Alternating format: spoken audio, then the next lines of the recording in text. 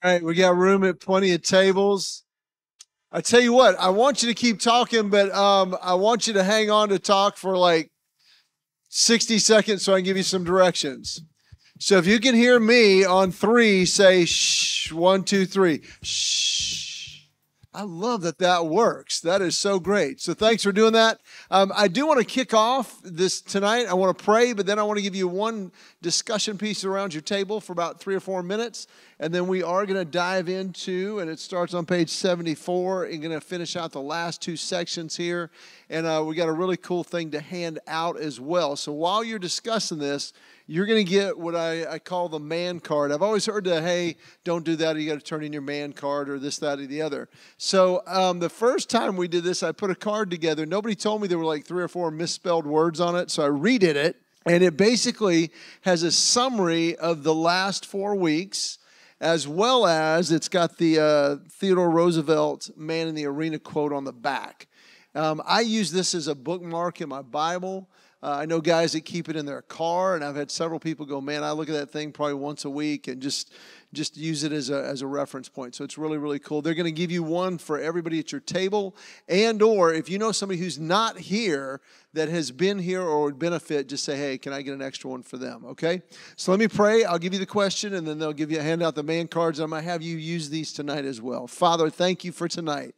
Thank you for those who have been here the whole time. Thanks for those who are here just tonight. And Lord, what a great week to be here to get the full overview on it.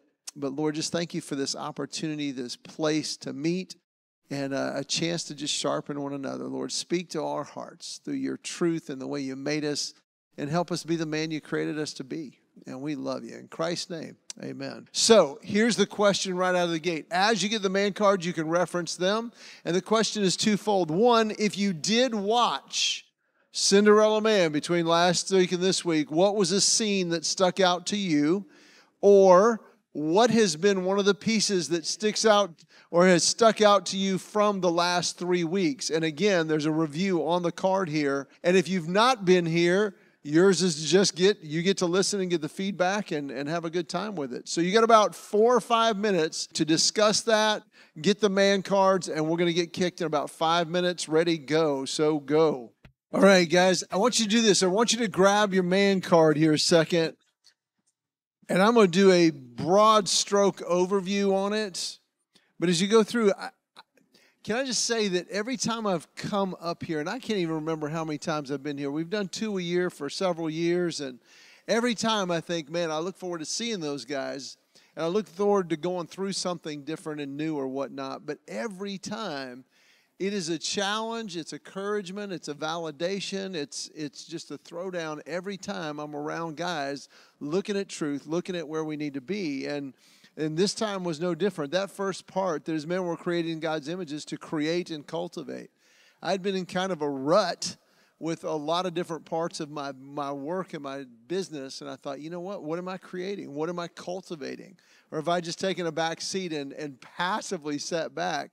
And then when we look at those that we were designed to reject passivity, accept responsibility, lead courageously, invest eternally, it was really a reminder that, you know what, if there's some unsettled part, or if I feel unsettled or feel like I'm in a rut, which one of these am I violating, so to speak, or which one am I not really embodying? And that really jolted me out. But here's what I want to do in this next couple minutes. I want you to get a pen from your table, and I want you to write down, as we go through this overview of the 4 different faces, I'm going to do a quick review of the last 2, and then we're going to hit the lover and the friend one. I want you to personally write down what you feel an adjective to describe that face is. And I'll give you an example with the first one as I read through it. And on page 74, I underlined several different pieces of this part. And you can underline them there, but I want to end up with those 4 words and a word or 2 under each of them, so that when we glance back, and we can look and say, you know what, do I have the king's face on, and what does that mean? And in the last sessions, we unpacked 2 of those faces. The king's face creates order and provision, the first dot. It provides direction. It leads with integrity. It allows us to be a blessing to those entrusted to our care. And then it talks about the warrior's face, shows our courageous energy. It demands us to be purposefully and take purposeful initiative. And a man who wears a warrior face is a man of action. And in this session, we're going to look at two others, but I would just take a second and look at those.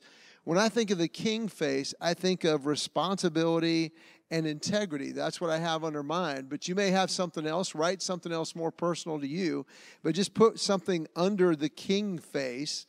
And then under the warrior one, I've got initiative and protection. That was one that just kind of came to my mind.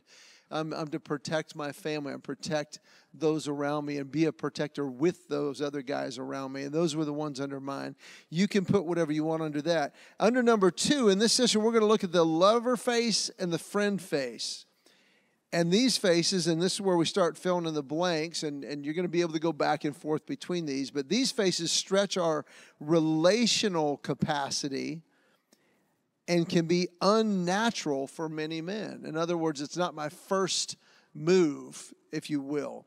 And then it goes into a great example of that. Many men suffer from stunted or reduced masculinity because they've never valued or learned to navigate our own hearts and our own feelings and our own emotions.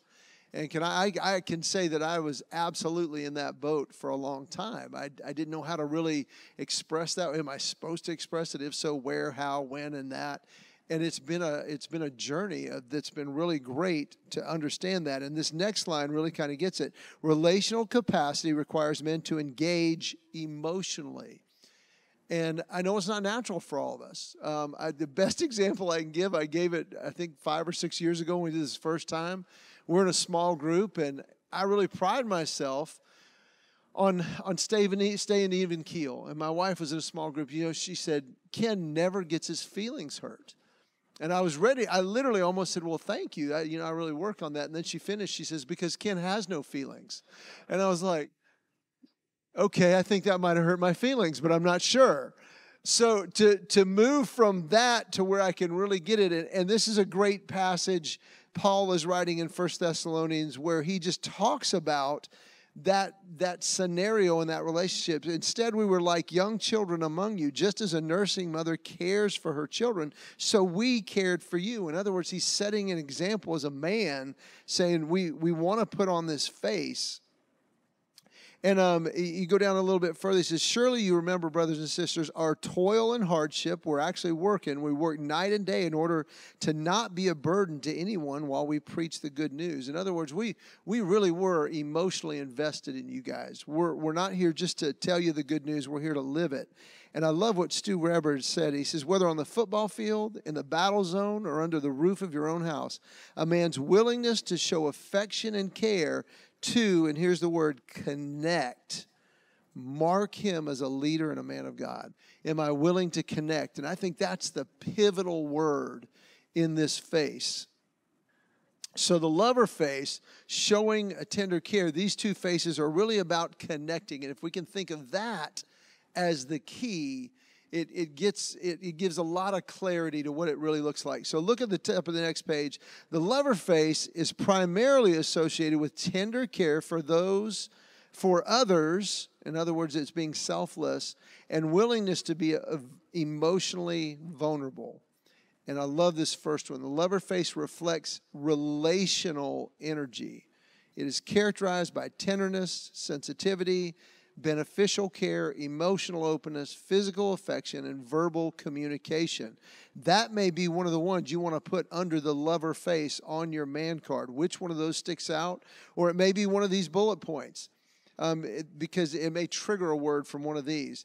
Pick up on your wife's real needs. I think last week we talked about Jordan Peterson mentioned that when a woman is frustrated and she's troubled and we just want to fix it, what we need to do is step back and diagnose what it is, because there's a really good chance she doesn't even know what's frustrating her. And to listen to that until we get there and then to work on the solution to it. Together time with our wife. Therefore, our families. Connect on an emotional level. Be a student of our kids. To say, I love you, I'm proud of you, you're special. And I don't know where you were or are in that. I don't want you to raise your hands, but I vividly remember my dad was home. He was an engineer. He provided. He was there for us. But my dad, I never once in my life heard him say, I love you. And I heard him say, I'm proud of you one time. Now, I know he just didn't know how to show that. But a man is really fulfilled when we get to the point where we know the proper way to be emotional and give our kids permission. And I love doing that with my boys because they'd get a stiff upper lip, and I would say, hey, it's okay to cry in this situation. Men cry when they get hurt like this. This is okay. And I would tell them, you know what? This is not something you cry about. And I never had that direction. I just heard suck it up, don't cry, rub some dirt on it. And I'm like, yeah, but I just broke my collarbone, and I don't think dirt's going to help that right now. But that balance there, and we'll get into the balance in a second. Examples of the warrior who wear the lover's face. There's a great story from the U.S. Major Sullivan in the book here. You can look at King David's life. But I want to see the two extremes on this, and that is the caricatures of the lover's face. If a man's lover's face pushes too far, he can show love, quote unquote, by becoming critical, harsh, demanding of his wife and kids. This is the micromanager. When that happens, a cold and withdrawal man will be disconnected, detached, and isolated. On the other end, if the man's lover face is pushed too far, he can also become over-dependent on a woman and or relationships in general and be oversensitive. And that's where God wants us to really kind of be a balance in that. So on the top of the next page, we look at the friend's face, but on the lover's face and in the friend's face, but specifically the lover's face, I wanted to just give an example of that. I want us to be men who have it. And what I mean by it is an acronym, but I've noticed this. Every woman that I've ever met, they have this in common. They don't have the same personalities. They don't have the same interactions. They don't have the same love languages. They don't have the same anything. But every woman I've ever met has the same comment. They want to be pursued. Okay? So the I in it is to be a man who takes initiative. It's initiative. We've seen it pop up over and over and over in this part. I would even say find a part on the card and just write the word it, because not only it, but I'll give you the T in a minute, but just to have that initiative mindset in whatever it is, becoming one of these qualities, putting on these faces, but women love to be pursued. Secondly, I noticed this in my wife big time, and it is part of her love language, but women also spell love differently, especially the longer we're with them. Women spell love T-I-M-E, time. And if we initiate taking time with them, we've got it. We are it. And I saw this past weekend with my wife. October's the second busiest month of my year. I've been in and out of town a lot. I make an effort for when I am in town. Hey, let's go out. Let's do a movie. Let's do dinner. She wants to get with friends. I initiate those pieces. But she's just like, man, this past week, she's like, I'm bummed. You're going to be gone all weekend again. I'm like, I know. I said, you ought to come with me. She goes, but I got to finish school. But, it's conference week. So I get out early on Friday, and I realized I didn't have to be at a show in North Carolina till that evening. And I'm like, well, we can leave. Or I even went so far as saying, you know what, I've arranged with our son. He's going to fly you up there, and I'm going to pick you up, and you can drive back with me. And just that initiative, I'm telling you, it's a click. And to have that time. She ended up riding up with me because she got out early enough. But just spending that time, it was not great time. I was working the whole time. But to see her just blossom because we were doing this together is huge. So it can be ITT because the other piece is together. Being it guy is not only taking initiative to spend time, but to do it together. And you can't spend time with somebody if you're not together. But so you can put time or together as your T on that. So with that, we'll move on to the friend face, and then we're going to talk about all the faces. But I would encourage you, think about what piece do I want to put under the lover face as my adjective. The friend face on page 76. The friend face is primarily associated with a man's relational capacity to connect with other men. The friend face reflects connecting energy. It's characterized by loyalty, accountability, encouragement, challenge, and I would encourage you to underline this last word, fun. Fun. Number 3 is where we fill in the blank, and it's one of the words we're going to hear over and over. We must learn to initiate genuine friendships with other men. Great friendships provide companions who carry burdens and celebrate life's greatest moments with us. That initiative it's been 7 or 8 years ago. One of my best friends had moved away. And I just realized, man, I don't really have any guys I'm hanging out with at all. And so I went through and I prayed, Lord, will you just show me guys that are close by or whatever? I had a roommate that I hadn't seen in a while, and I had one guy from another group. I thought, you know what, he's a great guy. We connected when we do see each other. And then I thought about a couple other guys. I called all 4 of them. I said, hey, haven't talked to you in a while, but and I left a voicemail with all of them. I said, but I would love to grab breakfast or lunch sometime. And we did. We set it up. We had breakfast or lunch. What I was stunned, every one of them, man, was like, so is everything okay? And I'm like, yeah, it's fine. I just don't have guys I'm hanging out with, and I haven't seen you, and I would just love to hear how you're doing. Every one of them, 2 of them, man, is like, you know what? Me too. I just don't have that. I mean, I have acquaintances at work, in the neighborhood, at school, or whatever, but I don't really have anybody I'm just hanging out with.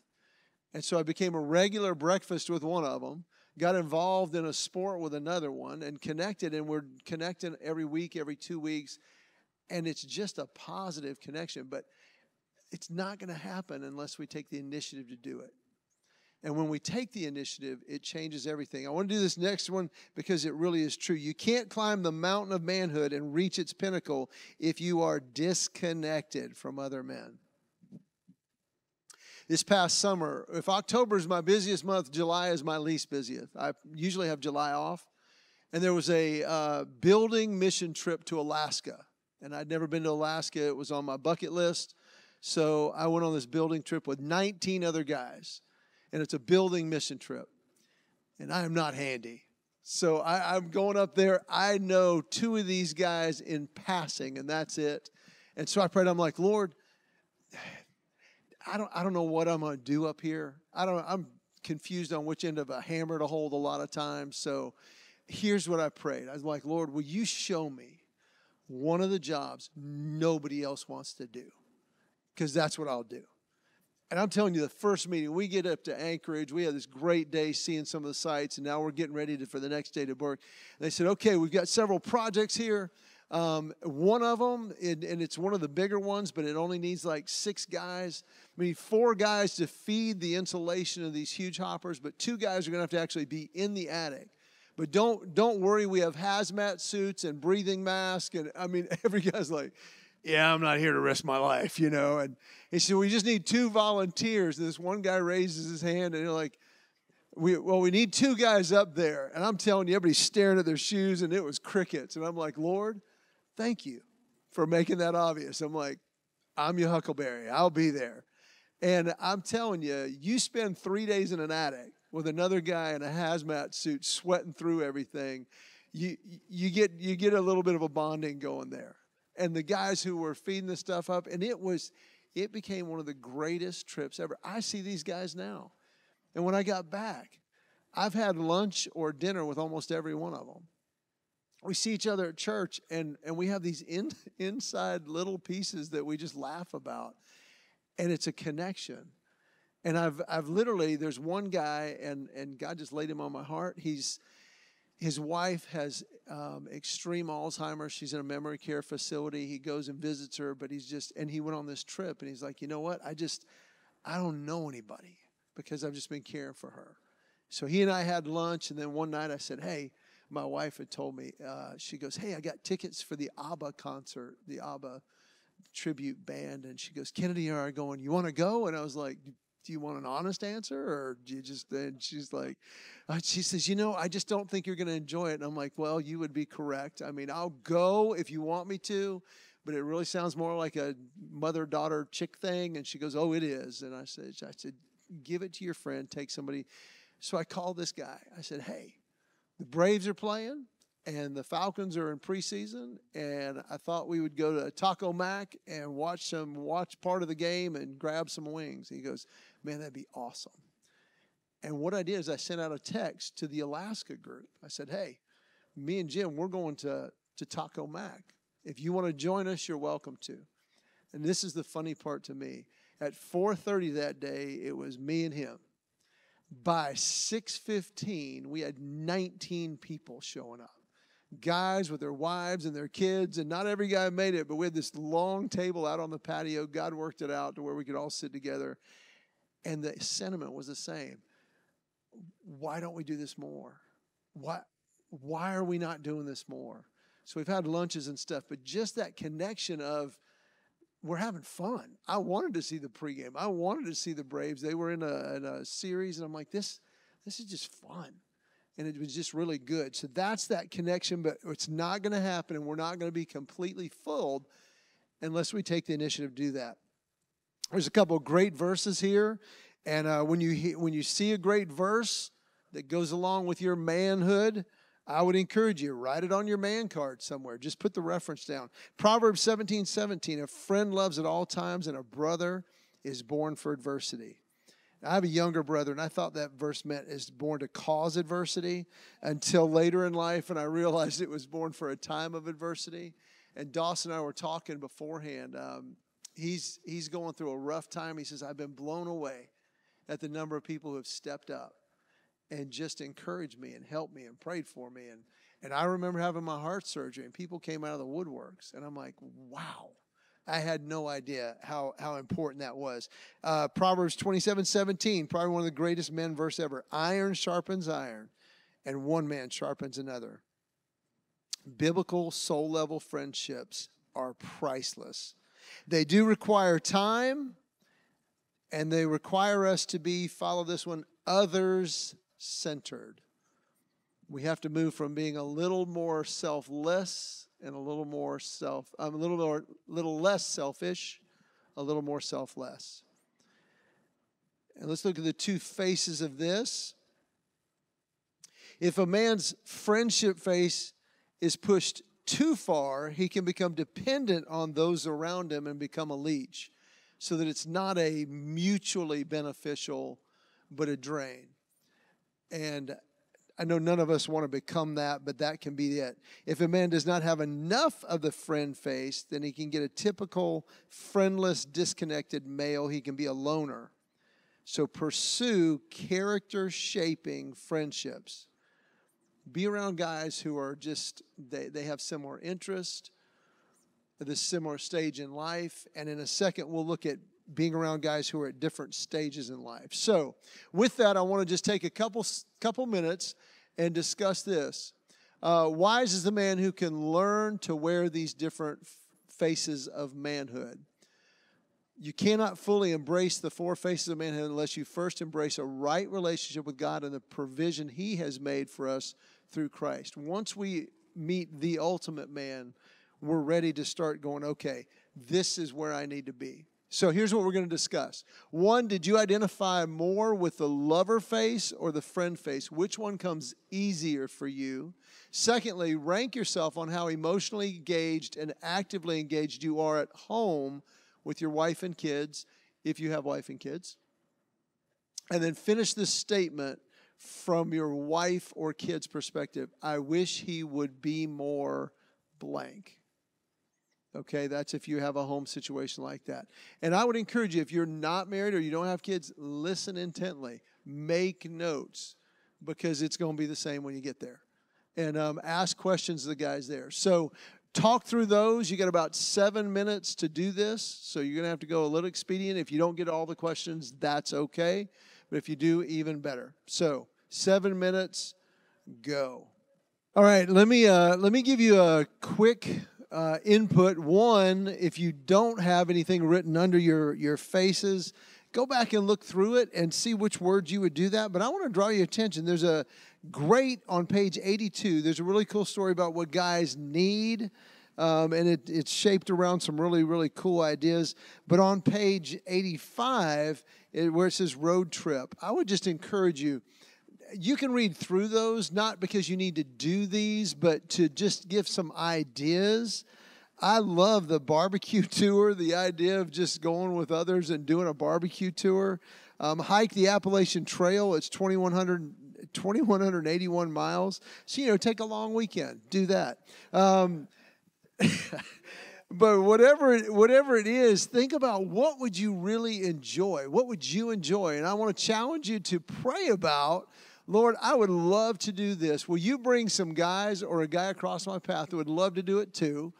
And then plan on it and just do it. My boys, we love basketball and we love March Madness. And we thought, oh my gosh, what can we do? Now, my oldest is now married. My other one is a pilot, so it's a little challenging. We got to be intentional to get together if it's going to be the three of us. And so Murphy, North Carolina, has an Indian reservation, and it's probably about 3.5 hours from our house. And we decided we're going to go up. We're going to watch the first night, the first round of the NCAA tournament at this Cherokee casino. And Dad's paying for the rooms and the food, and we each took $20, and we said, okay. We had a blast just watching that together. We've done that with the Final Four as well, where we actually went to the Final Four, got opened up a door, but it was such a great time. And I've got friends now. I listen. Who's your team? I got one of my best friends, found out he's a huge FSU fan. They're having a great season. And 2 weeks ago, I'm like, dude, I'm in town. Where are you watching the game? He goes, oh, didn't really plan. I'm just going to watch it at home. Or well, let's get together. Our wives love each other. Let's watch the game together. And to take something we enjoy and start connecting with others with it is huge. So I would encourage you, plan and think about where we can do that. So we're going to jump into, and the Philip Rivers story is really cool as well. It's on the next page there. But go ahead and flip over to page 92. We're going to introduce the seasons of life and kind of what goes on there. I want you to be listening for a couple pieces. One, which season are you in? And what season, if you look around the table, are those in that you're sitting with? And we're going to discuss a couple things at the end, because the last two sessions we're talking about the man's faces, and let's see. Yeah. So in there, those last two, we talked about the 4 faces of manhood. Number 2 there, those on the path of authentic manhood are not only aware of the different situations in their lives, but they are also aware of the different seasons of life and what those will bring about. In this next few minutes, we'll look at the stages of a man's life. What should life look like in your 20s, your 40s, your 70s, and beyond? And what should we really be focused on there? So the key idea in that next part is to reverse engineering. That's what we're looking at in these next few minutes. We want to reverse engineer. In other words, begin with the end in mind. Wherever I am, where do I want to end up?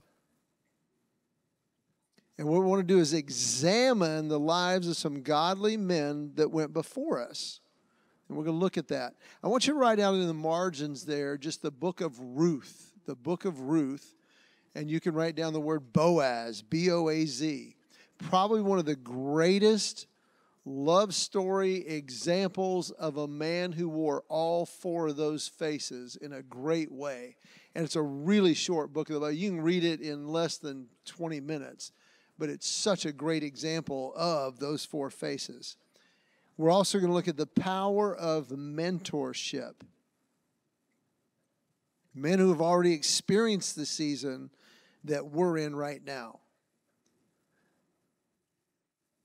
And we're going to talk just a little bit about anticipating transitions. It's wise to plan major transitions. It's kind of the law of the harvest.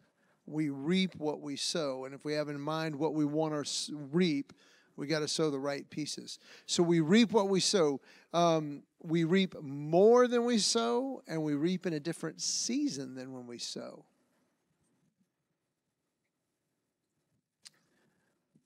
So let's just look at a couple of the seasons here and be thinking about where am I in right now and what does this look like.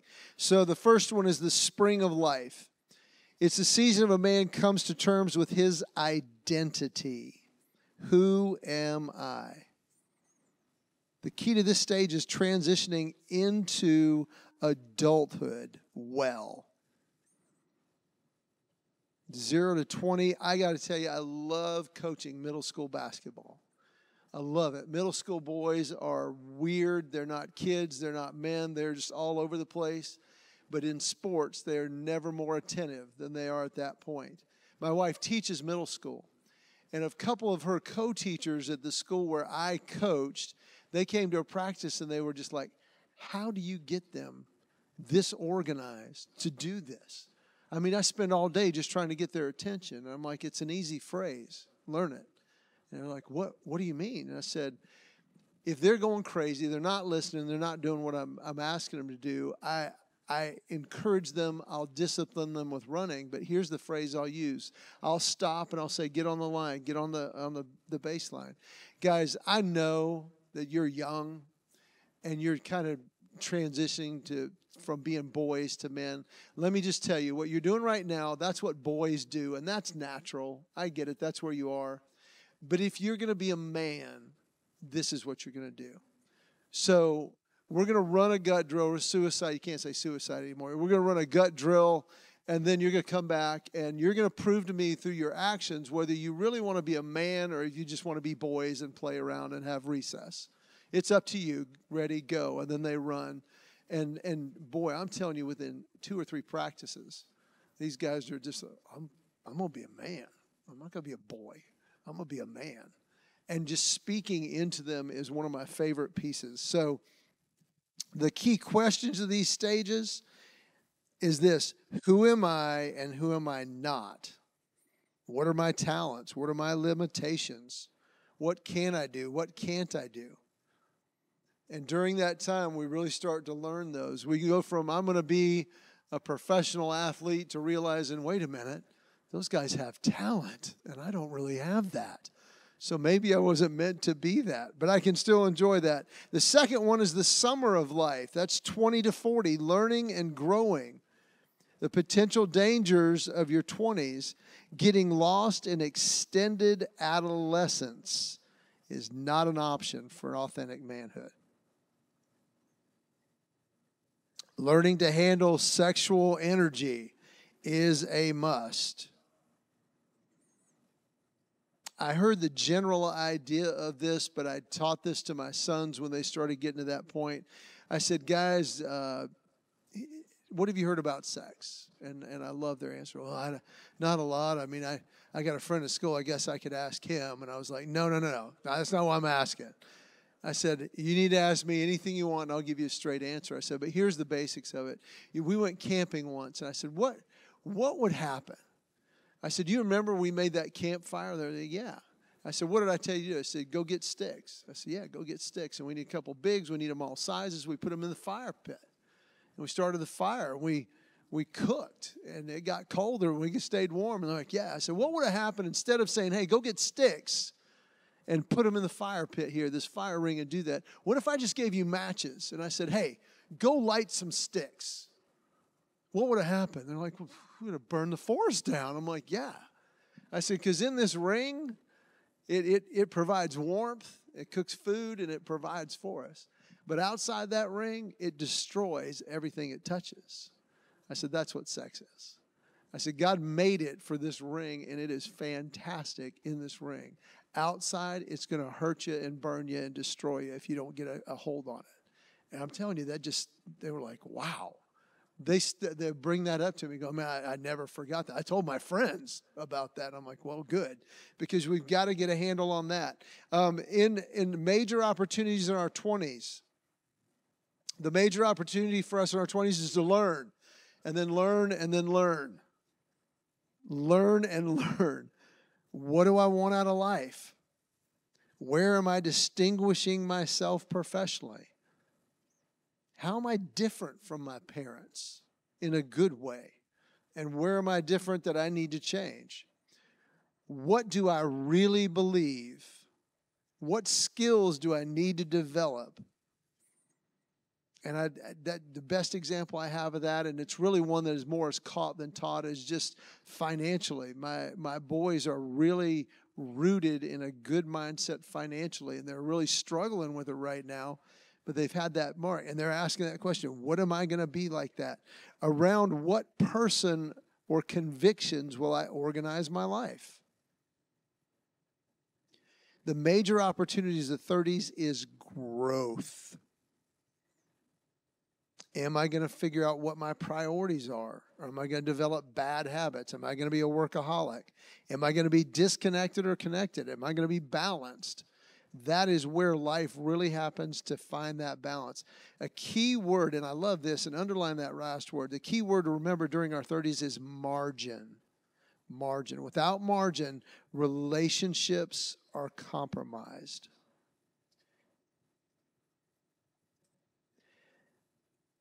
Good friend of mine, Steve Woods out in Arizona, when we were at this stage, he told me about a buddy who was mentoring him.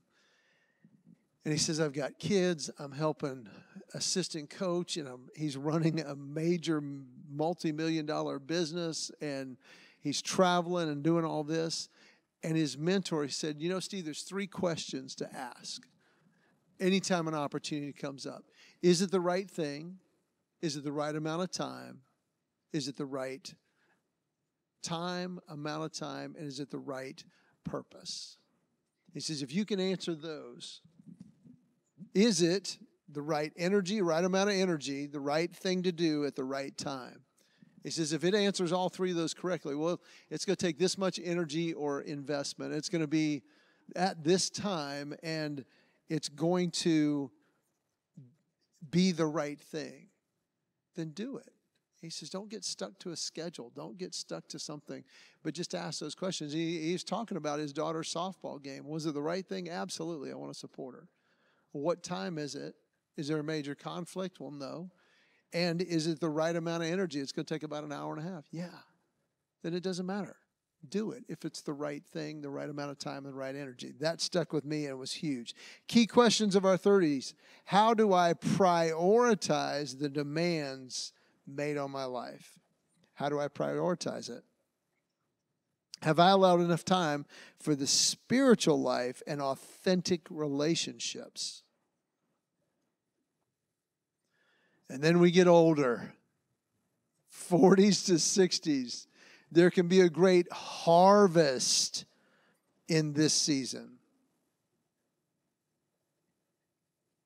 Great questions to be asking this time. Have I achieved everything I've wanted to? Do I have dreams that are unfulfilled? Can my mistakes be redeemed? Are my accomplishments fulfilling? Major danger of this season is a midlife crisis. Unfulfilled dreams, regrets that can't be corrected, escape, and an attempt to relive our youth, to go backwards, and that's a big danger. The major opportunity of this season can be summed up in one word: influence. Underline that word.